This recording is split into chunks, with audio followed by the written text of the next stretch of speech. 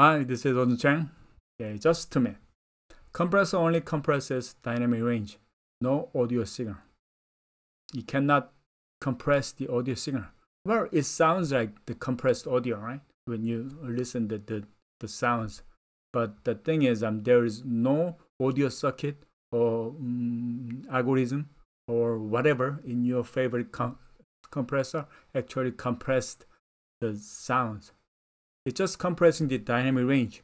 So we have to call it as DRC, dynamic range compressor, or AVR, automatic volume reducer. That's the words that I'm just thinking.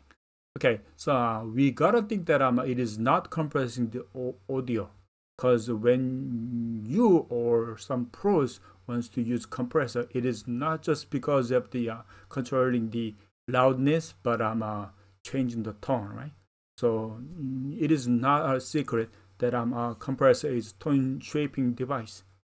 Well, people choose which one do they need to use, and they just thinking about the tones that they wants to make the change.